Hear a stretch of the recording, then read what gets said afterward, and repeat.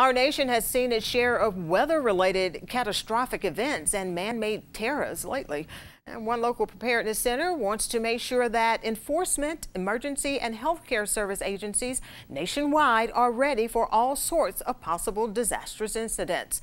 The Center for Domestic Preparedness in Anniston welcomed members of the Baltimore Regional Incident Management Team to its training center in Anniston this week. The group is preparing for the upcoming All-Star game that will be in Baltimore at Camden Yards. The week-long training culminated with a full hazard comprehensive training event. Fire and rescue personnel, police personnel, and emergency healthcare leadership learned how to deal with mass casualty and suspect searches in a realistic way. Anytime you have people involved, you know, they could have various sources of hazards that they're going to have to deal with, and that's the reason why we try to prepare all the communities to deal with all types of hazards. Anytime you might deal with people that are not happy with government or whatever, they might have all kinds of different sources: chemical, biological, radiological.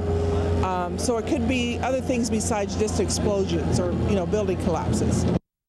Participants found the various challenges that could take place in a biological or chemical threat requires organization, communication, and cooperation from all regional authorities.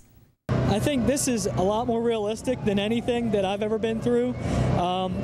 They have everything set up as it would be if we had this kind of situation at Baltimore, at Camden Yards.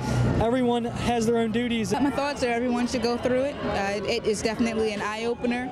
I feel safer going back to Baltimore knowing that I've experienced it, and if there is an incident, I am able to put a suit on properly and secure it and protect myself, as well as being able to help others. We've been doing a lot of great initiatives and a lot of great work that I definitely look forward to taking back to my hospital. The Center for Domestic Preparedness provides training that is federally funded and is of no cost to state, local, and tribal emergency response professionals of their agency. If you would like to register for CDP courses, visit their website at cdp.dhs.gov.